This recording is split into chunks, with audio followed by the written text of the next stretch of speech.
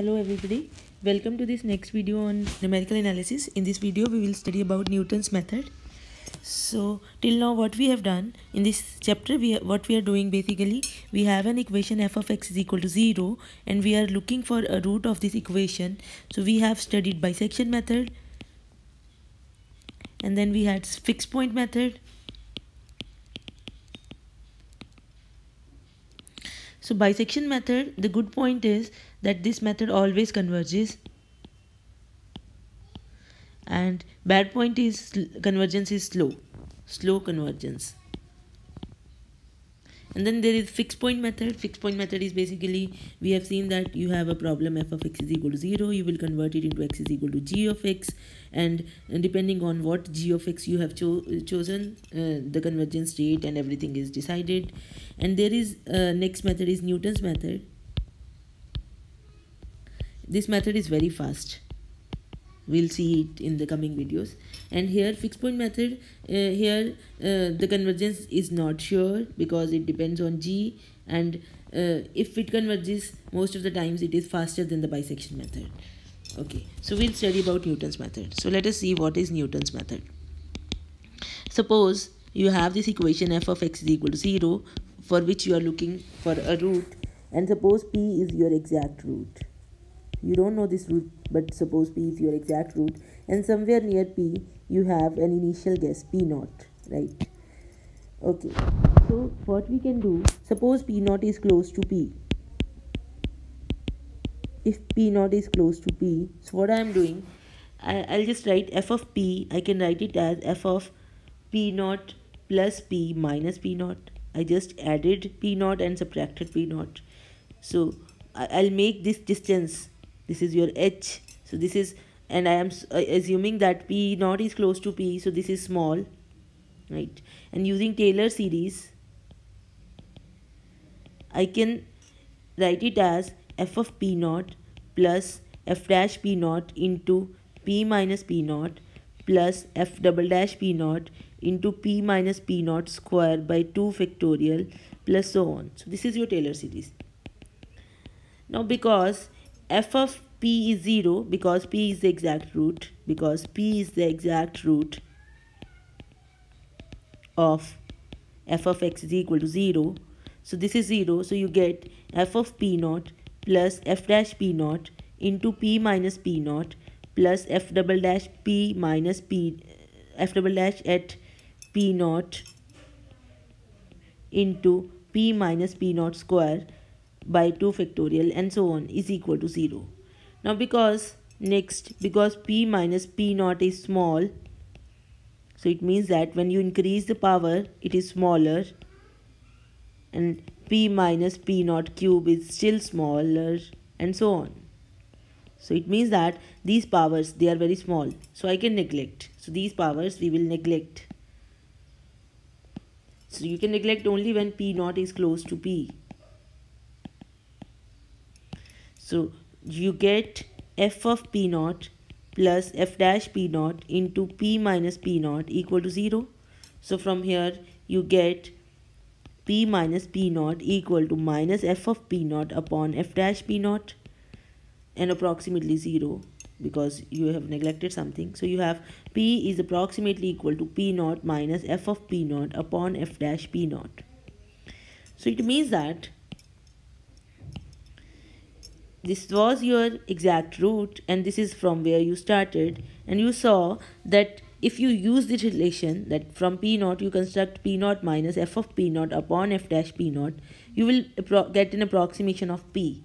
So we can design a method. What we can do, so you can design a method, you can start with p0, then construct p1 which is p0 minus f of p0 upon f dash p0. Of course your f dash should be non-zero. Then you construct p2, this is p1 minus f of p1 upon f dash p1, and then you construct p3, this is p2 minus f of p2 upon f dash p2, and so on. So doing this way, this is a sequence which we expect will converge to p. Why we expect so? Because Here we have seen that if you start with a p naught, and then if you do this thing p naught minus f of p naught minus f dash p naught, then you will be close to p, more close to p. So it means that if we repeat this process with p naught, then we go to p2, p1, then p2, p3. So if you repeat this process, you expect that you will have a better approximation for p. We can mathematically also prove this. Mathematically this thing can be proved, right? So this design is called Newton's method. So basically this was coined by Newton, that's why this is called Newton's method. So let me write down what exactly is Newton's method. Newton's method is start with an initial guess p naught. So how to start with that guess? That p naught, you can either graphically you can have an idea about p naught, or you can see where your function are negative and positive. Then you will know that somewhere in between these two there will be your root, right? And you can take an initial guess there. So that we will discuss in when we will do the questions. Then you repeat the process. Pn is equal to Pn minus 1 minus f of Pn minus 1 upon f dash Pn minus 1. So start with an initial guess p naught, and you repeat this process. Pn is equal to Pn minus 1 minus f of Pn minus 1 upon f dash Pn minus 1, and repeat the process till you achieve your accuracy. Till you achieve the accuracy. So what do you mean by accuracy? It means that suppose epsilon is given in the question. So when Pn minus 1, that is the difference between two consecutive iteration, is less than epsilon, then stop. So this is Newton's method. Graphically also there is a beautiful interpretation for this method. So I would like to explain that also. Graphical interpretation of Newton's method. So let us see. So I'm drawing a very well behaved graph. So you can do for others. Suppose this is the function. This is f of x. And I am looking for a solution to f of x is equal to 0. So it means that I am looking for a point.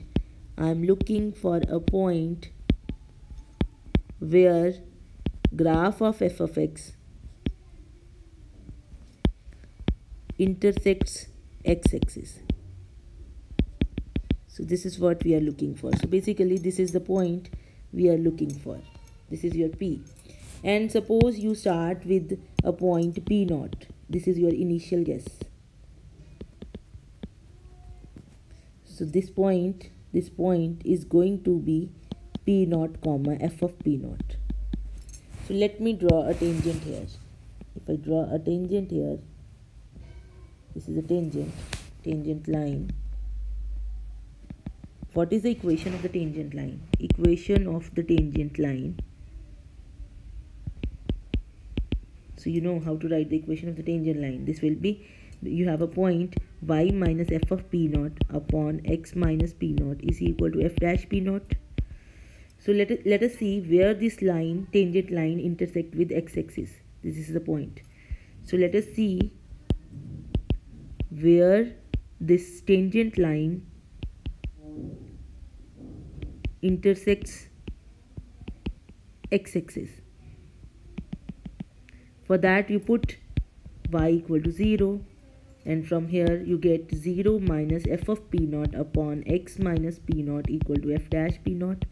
From here you have x minus p naught is equal to minus f of p naught upon f dash p naught, and from here you have x is equal to p naught minus f of p naught upon f dash p naught.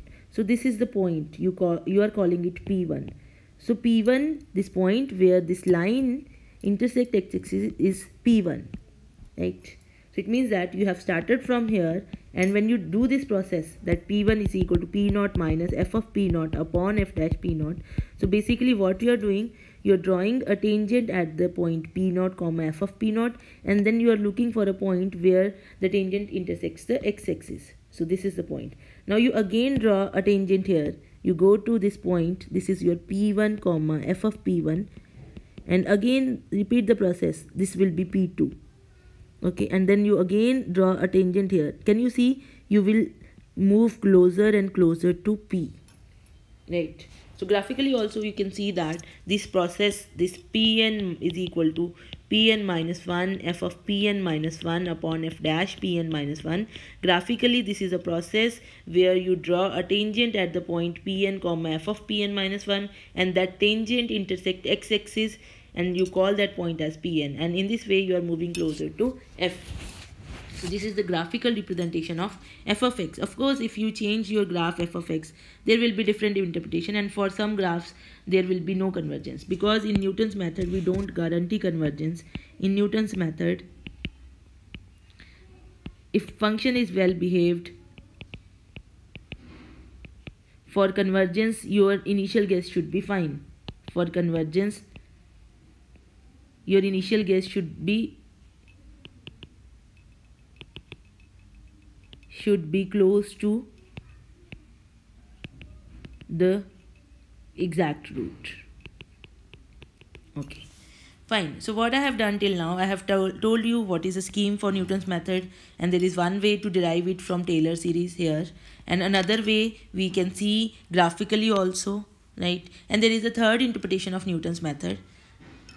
Newton's method can also be seen as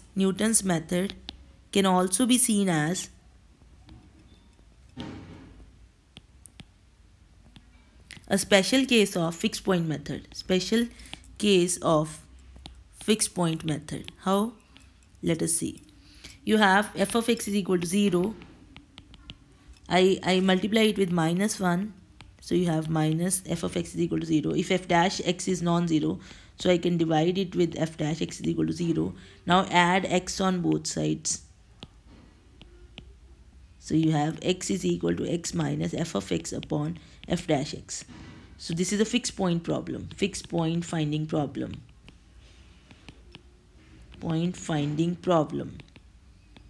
Right? So this is your g of x.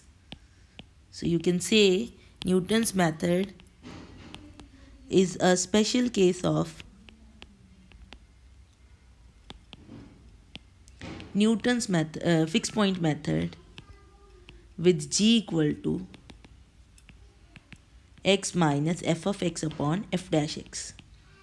So actually we can prove that, because you know that fixed point iteration converges if g satisfies three conditions.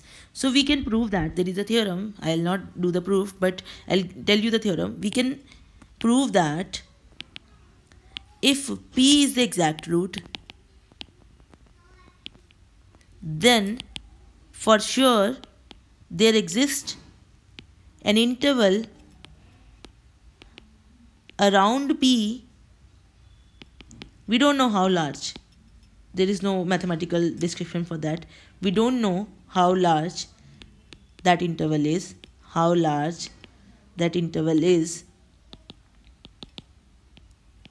But we know that there exists an interval around p. This is your p.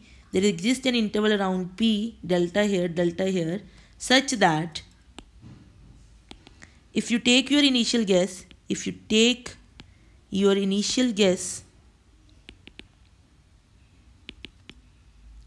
in this interval, it means that if you start with a p naught here, then the sequence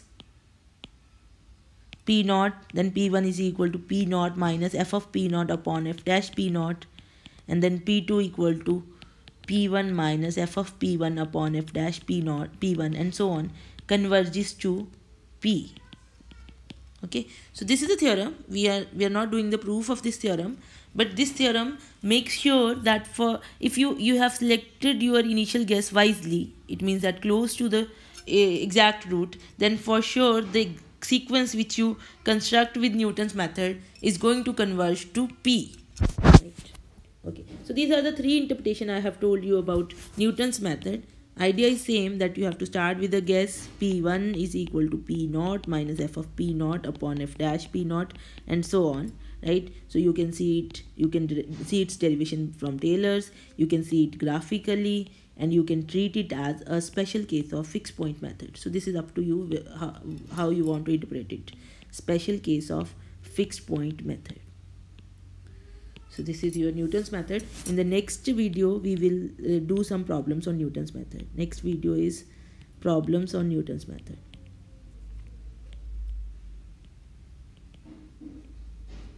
Thank you.